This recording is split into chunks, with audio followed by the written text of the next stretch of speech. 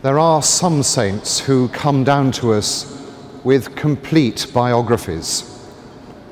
We know a great deal of the life and work, for instance, of St. Francis of Assisi. We know it from his own writings and from contemporary sources. From the pages of the Bible, we can actually experience the life, work and journeys of St. Paul. But today we celebrate two apostles of Jesus, Simon and Jude, whose life stories are virtually unknown to us.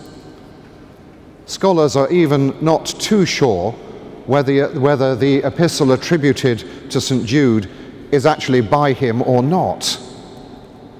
So Simon and Jude are virtually anonymous. In our gospel reading today, St. John tells his followers that life will not be easy for them. There will be misunderstanding.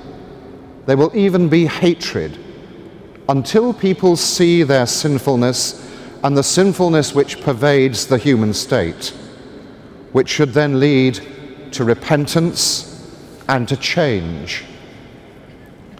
Jesus goes on to say, when the Advocate comes, who I will send to you from the Father, the Spirit of truth, who comes from the Father, he will testify on my behalf.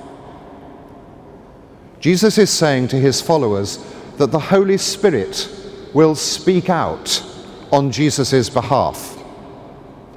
But the passage goes on. You also are to testify, because you have been with me from the beginning.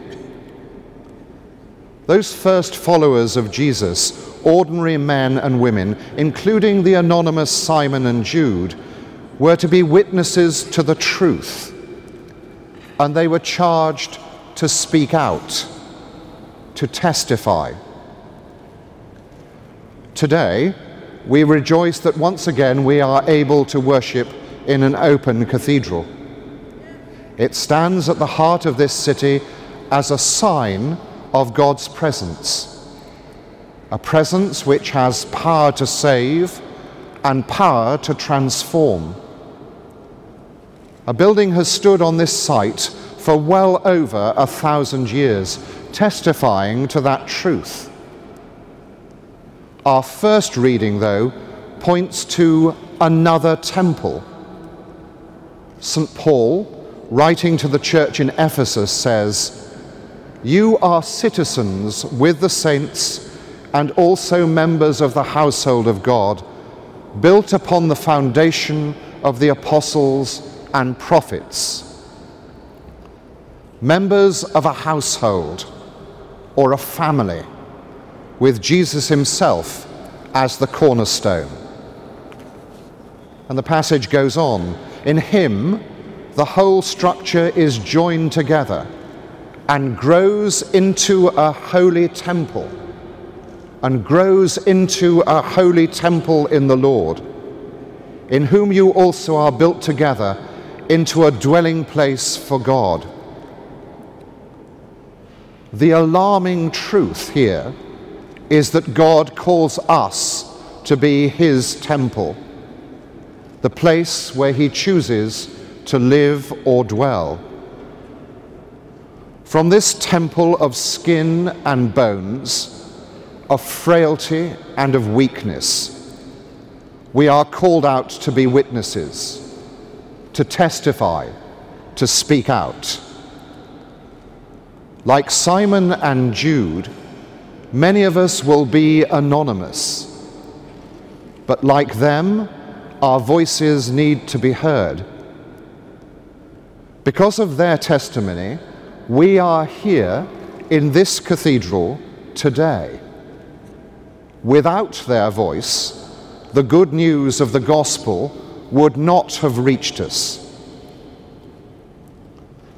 Over the centuries, this cathedral has housed within its walls that proclamation of truth in many ways.